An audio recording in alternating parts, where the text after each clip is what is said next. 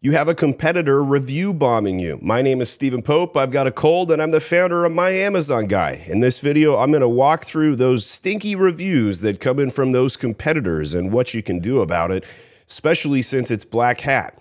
First, who does this normally is the Chinese. They actually have multiple paid services we can find on the black interwebs where you can hire people to do this. It's a cultural issue for starters. It's just one of those things that they do over there to take down their competitors. This is frequently hitting mostly the US sellers and the UK sellers, especially if your address is in the US or in the UK. They'll target you even more because they think you don't know how to stop it. They think you are less likely to respond. So that's the why. So here's what I would do about it. Now, the trickiest thing is it's not really easy to tell which competitor it is, right? You can click into the review and see some information. So here's some negative reviews here, and one of the competitors is Dr. Squatch. I don't think Dr. Squatch is hiring or doing anything, but if they were, this is how I would go about doing this. I would click on the review, and I would also click on the reviewer. Now, if the reviewer has 100 one-star reviews, that's a pretty good indication that they're an abuser. Now, this guy only has 2 1-stars. Chances are probably not a bad actor, probably just left 2 1-star reviews. The black hat actors aren't going to go create 1,000 seller or buyer accounts, create orders, get the verified purchase, and create lots and lots of accounts. It's just too much work. They're more likely to have an account with like 50 1-star reviews, 100 1-star reviews. So if you find that and there's nothing else on there except negative reviews, that's a pretty good indication. So what I would do is I would take this profile link like that, and I would go into Seller Central and I would file a ticket. So we're going to click on Help in the top right here, and we're going to try and get help and try and file a case. One of the fun things about seller support is they keep changing the drop down. So if you haven't been in there in a while, you'll notice that they try and give you selected issues. You can scroll to the bottom, say your issue's not listed, and type something into the effect of report a seller violation. And got a typo that one, so let's get that correct and hit continue. And we should see report a violation show up in the recommended, which is good. Click on that. And then in here, you can go to the report abuse section, which brings up an entirely new, different section.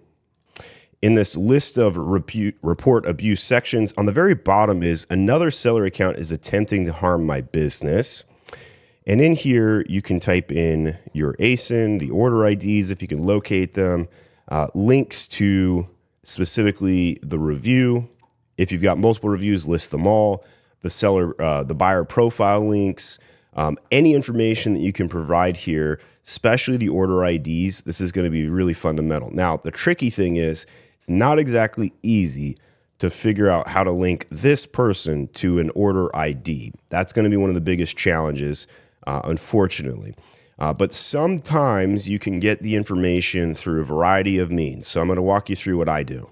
First thing I'll do is I'll go over to Account Health and I'll click on Voice of the Customer. Now, if you have certain listings that have NCX rates, that maybe they're attacking a key ASIN or something like that. So in here, you'll actually get the customer comments, which can be helpful. So let's see if we can go into a specific one. We'll pick, let's see, I want to find one that's got a bunch. So this one's got 20 orders, 3 NCX. That's probably the best one to find details. So we'll click on that. So in here, you can see all the time frames. Sometimes you can match up the time frame to a review date, stuff like that. Here are the order IDs. And chances are, if an NCX has occurred and there's a negative review around the same date, you're going to be able to match them up a little bit better. Inside of the order IDs, you can get some customer information.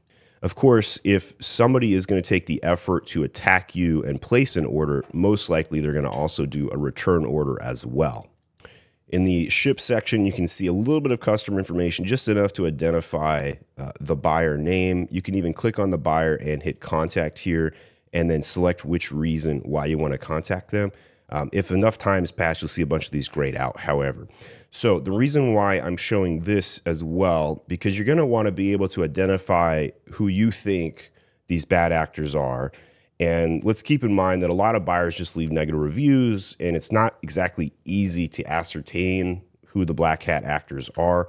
But again, if you find something with 50, 100 negative reviews, pretty good chance they are a bad actor. So having said that, you're going to file that seller case like I mentioned. But in addition to that, I would also recommend sending a cease and desist to the following: the buyer accounts, which you can mention, you can contact here, and going to the seller in question. And if you didn't know this, you can actually contact the seller by going to the listing. Now, this only works for 3P sellers or Seller Central sellers, but you go to the sold by section, which is right under the buy now section, and you can click on the sold name.